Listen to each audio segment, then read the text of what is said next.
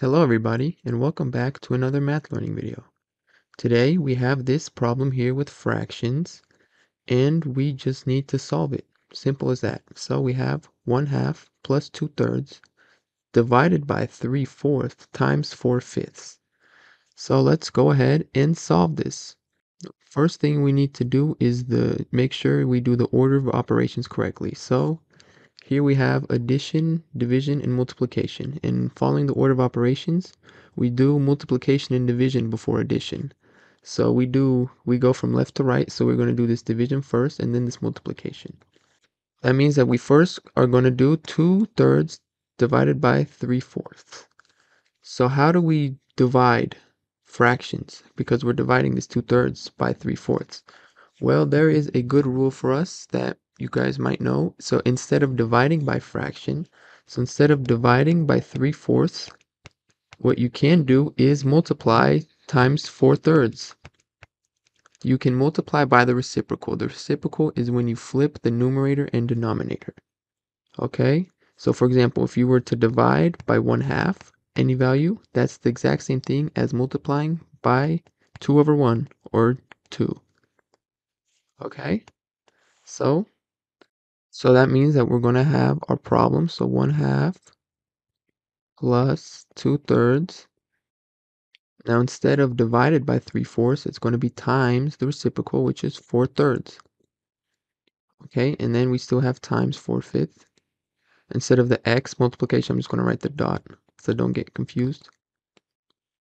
And now we have to do this. Okay, so now we still have addition and multiplication. Let's focus on the multiplication first. And good thing for us is that multiplication is pretty simple. You just have to multiply all the numerator by itself. So here we have 3 terms that are being multiplied. So you do the numerators, multiply them together, and the denominators, and that's what you'll get. So this is going to be equal to 1/2 plus 2 times 4 is 8 times 4 is 32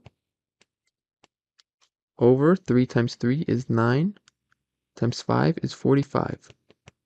Okay, now we're just left with 2 more terms, 1/2 and 32 over 45. So now we need to add the fractions together. So how do you add fractions together? Well, to add fractions together, you need to find a common denominator. So you need to multiply both the denominators so they become the same. So 2 and 45 are factors of which common number? One way that you will always get a correct value is multiply the 2 denominators together.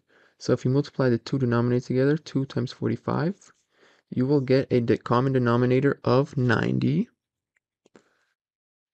So, and now when you go from 2 to 90, you multiply by 45. So whatever you do to the top, you have to do to the bottom. So here we multiply the denominator by 45, so we have to do that to the top. So 45 times 1 is equal to 45.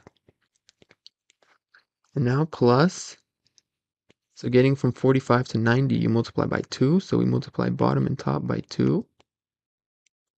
So you have 32 times 2, and that is equal to 64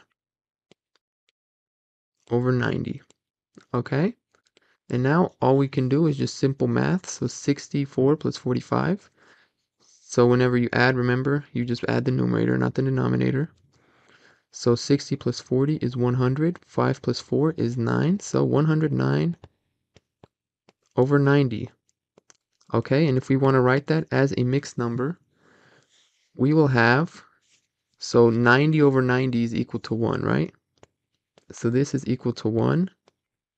And then when we take away 90 from this 109, we have 19 left.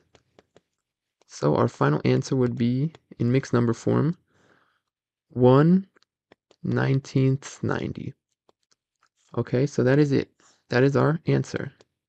So, thank you for watching this video. I hope you enjoyed it, and see you guys next time. Bye.